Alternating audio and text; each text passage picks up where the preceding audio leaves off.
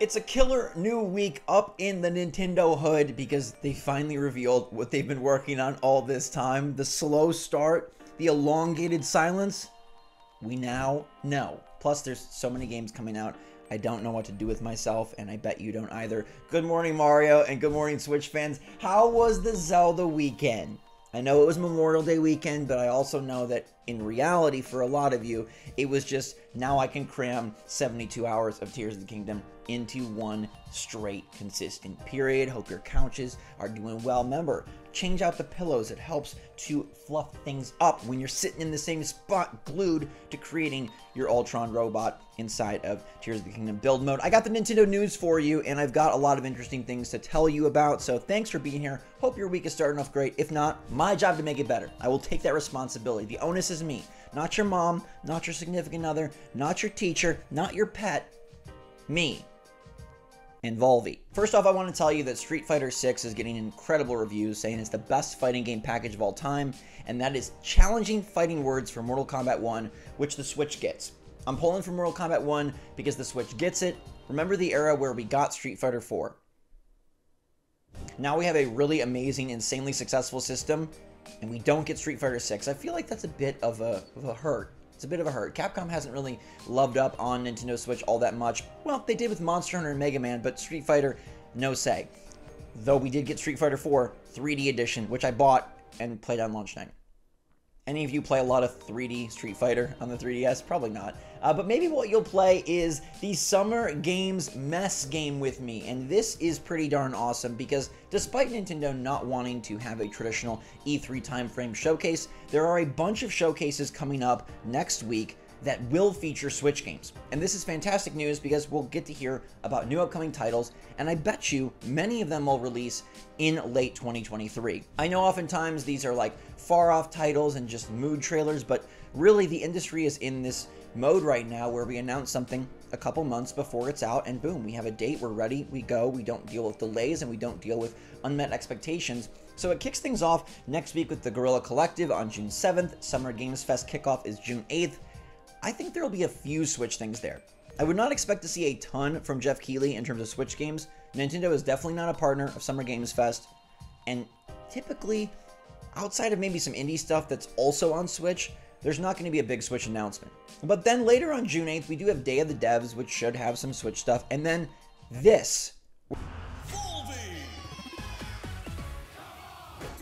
Digital's beloved mascot, star of all your favorite Devolver games, spin-offs, and shows, finally steps back into the spotlight. This summer, the return of Volvi. I'm back, gamers. We're gonna watch this live because childhood, man. We gotta nostalgia, Mandela effect. Something about that hand. It brings back memories I don't think I want to remember. Volvi is back. Do you remember Volvi? Did you play any of Volvi's games? I mean, there's the one where Volvi got really good graphical upgrade. He's kind of looking at you really spookily in like a 3D font. There's the Volvi with the nice pixel side scrolling. It was a Metal Slug style game. There's the Volvi, which kind of has like Cult of the Lamb style art. It actually was the prequel to Cult of the Lamb before that developer became popular. There's the Volvi where he's in the field. I think that one was more of like a life farming sim. And then there's just sort of the straight up old school side-scrolling platformer Volvi. There's an RPG there was an RPG for Volvi as well? I definitely did not play that one. Volvi though, bros. And sisses. And everybody else. I don't know if I like Volvi, but June 8th, 3 p.m. Pacific, we're gonna have freaking Devolver Digital Return of Volvi.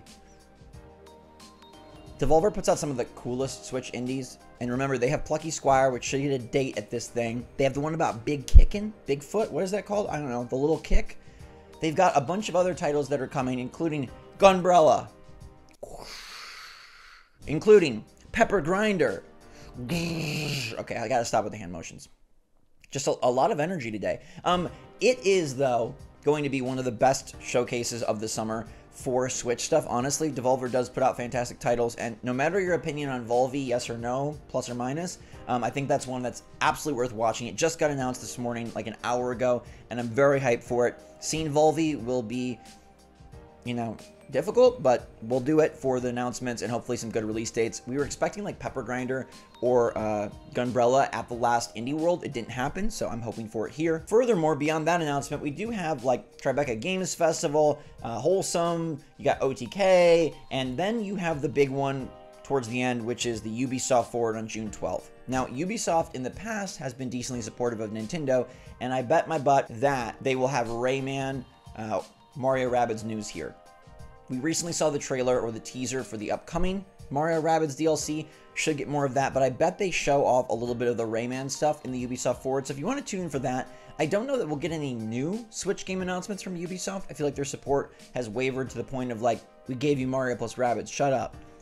But I think it's still worth watching because I do think we'll hear about the DLC launch date for the mid part, and then for the third part of the season pass, the Rayman part, we should get a tease of that. But there's a lot of interesting things that you can check out, and even if you're not like into Xbox or PlayStation, still lots of Switch stuff. And even, for example, at the Xbox Game Showcase, they had Hollow Knight last year, and that's a humongous thing for Switch. So there's always a chance. I don't think next week is going to be as sad as you might stumble upon if you are a Switch exclusive gamer. But just, yeah, the Volvi one, maybe we should watch it together for emotional support.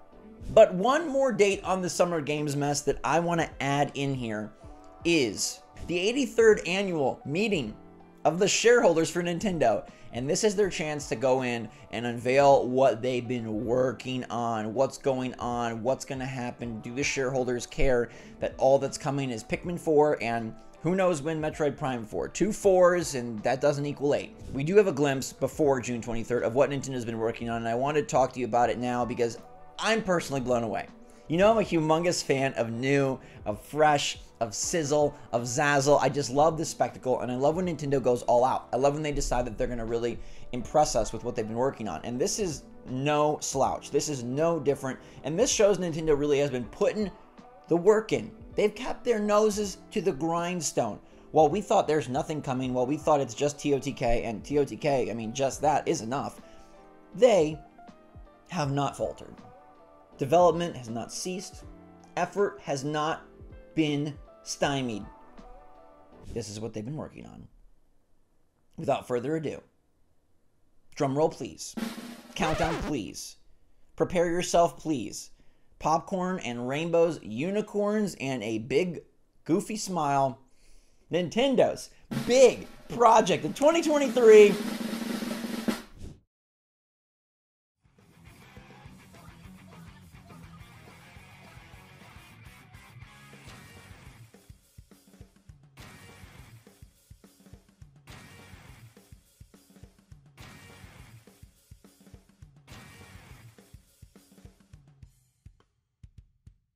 This changes everything.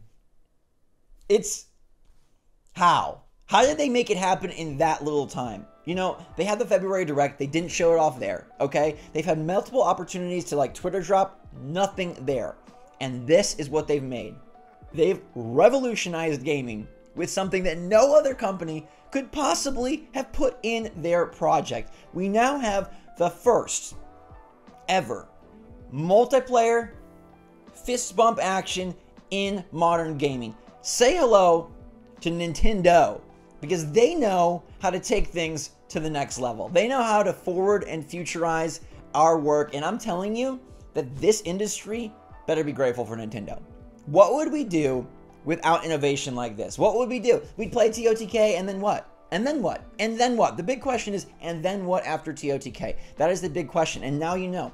Now you know, and then what? Nintendo, they've been quiet. Nintendo, they've been docile. Nintendo's been sleeping, but their ears have been perked. They've been ready. They've been watching. They know what humanity needs at this time. They know the camaraderie that is important to our survival, and they know what society has been struggling with for so long now.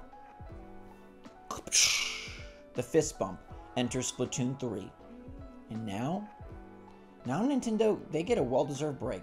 They can kick it. Shareholders meeting? Summer Games mess? Direct in maybe late summer before September Gamescom? I mean, Nintendo, are you telling me that you have more than just that for the booth at Gamescom?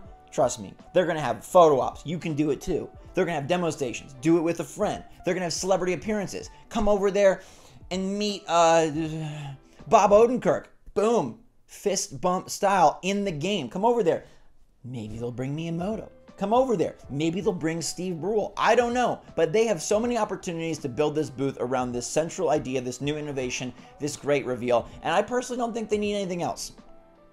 Other games, 2D Mario, remakes, Paper Mario, Mario Baseball. Who needs Mario when Splatoon is doing the heavy lifting?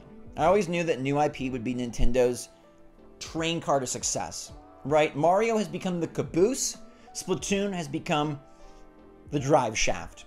And this proves that if we're going to take Nintendo to the Switch 2 generation, if we're going to take Nintendo to that next milestone, if we're going to somehow build upon 130 million consoles, $1 billion, blah, blah, blah, blah, all the software, 50 million copies of this, 40 million, the only way is with innovation like this, with ideas like this, and with fresh, hard work from developers like this.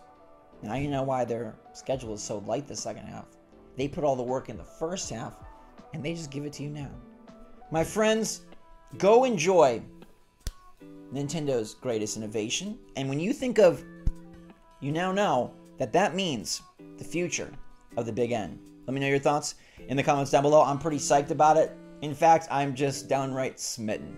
If you can't tell, like, I've been waiting a long time for this, and I feel like it paid off. Good things come to those who wait, and so please wait for the next video. It won't be that long, though, so I think you can do it. Until next time, stay safe, stay healthy, stay happy, stay positive out there. Appreciate all your support. Love you lots. SwitchForce out.